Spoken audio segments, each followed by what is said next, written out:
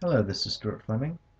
Tonight what we're going to do is work with putting a method onto a JSF page through a button. And how we're going to do that is use this application module method and then drag and drop it using the data control. So let's get started. First of all, since we've gotten it written, what we need to do is expose it to the client interface. And you do so by pressing this button over here, little pencil, and then just clicking on it and moving it over. At this point, once we refresh the no, do that again. Once we refresh the data control, you can see that it's now there. I'd like to also point out that right here we have a method that actually calls that, defines it, and then if we go over to this one, we actually have it hard-coded in a quotation mark.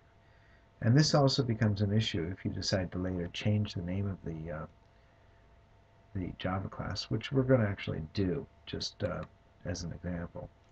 So, all right, we've got it ready. We're going to go over to our employee JSSF page, which I've already created. What I have here is I have a main JSF page with a region in there. And this takes advantage of the task flow, which we have down over here, the employee task flow. And if we take a look at that, you can see that employees is there. It's the only one at this point. It's nice to be able to use task flows because then you don't have a lot of moving pages.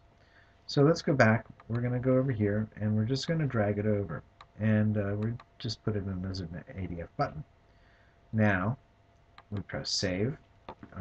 I always like to make things just for good luck. And we're going to run this. And we go over to the JSF page, the main JSF page, and we run it. Okay, here we have our form. It's opened up, and we have our requery button. And isn't that wonderful? So the next thing that happens is the user says, gee, I like that requery button, but I actually want to see the number of records that are produced. So you go back to work. Okay, now this is going to take a little bit of work because we've already created the Java file, or the Java method, and we could create another one, but let's say we want to just use the one we have since it's there, and although this is a very simple one, it could be that it could be much more complex in the future, and you just wouldn't want to mess with it. So instead of doing just just that, we're going to actually put a return in, and we're going to do vo dot get executed or estimated row count plus, and we put a space there so that we have a space on the form. Let's see, records created or records found,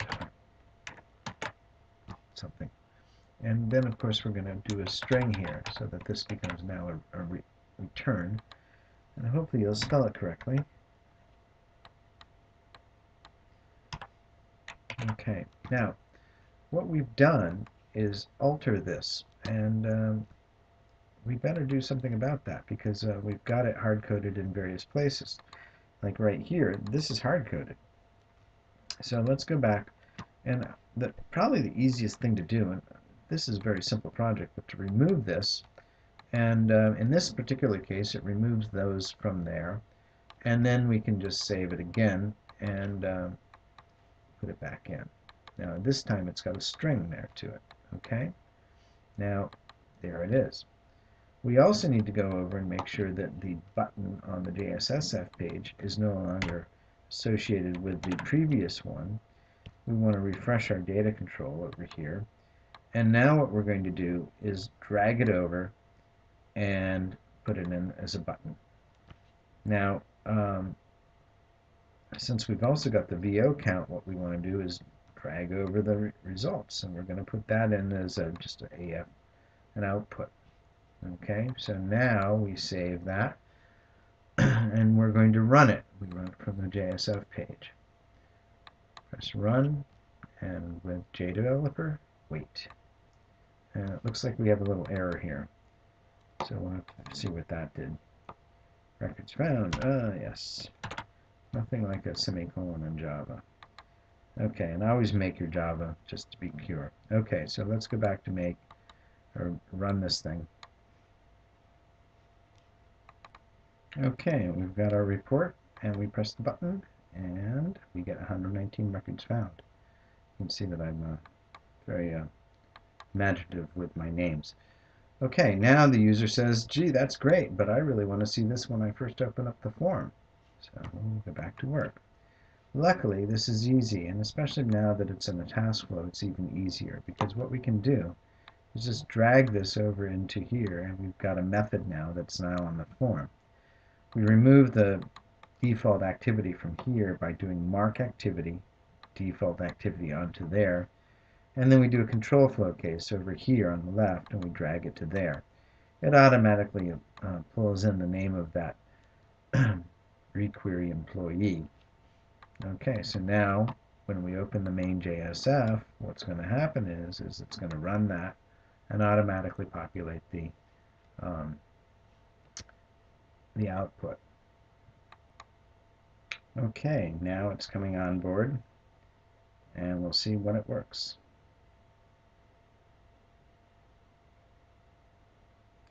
When it takes a long time like this, you have to wonder. Ah, but there it is, and it automatically populated. We could probably even remove the requery button and just have it sit there and show the records found. But that is an excellent way of populating data. There's another way of doing it also where it's actually in the bindings here, where you would, oh, hold on, let me go to the JSF page.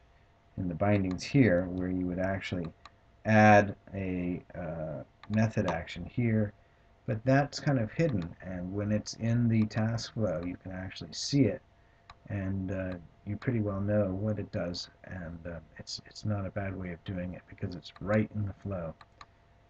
So that's the best way of doing it, and you can see how we started off with one Java class and ended up changing it, and now we could probably change this name. Again, we'd have to go to the other, we've got it in the data control and we've got it on the form, so it requires a fair amount of work to change, but requery employee is no longer really the best description for this method. It would be query and count, or show count. So again, we would go over to this, remove it from the client interface, delete it from the form, rename it into here, and the best way to rename, by the way, is to refactor. Excuse me, refactor and rename, just in case there's any variables anywhere that might be, or it might be called somewhere else. And that way, everything is updated. And the reason that you want to do this is that this does not get changed when you requery it, because it's a string for this. So that's the main thing about refactoring, and you can see that this class is called Java Cleanup over here. And that's what it was meant to be, and it turned out to be a little bit more because I was interested in doing a JSF, excuse me, JSF page here and show how to use method in the task flow. And that is the end of this video for tonight. Thank you very much.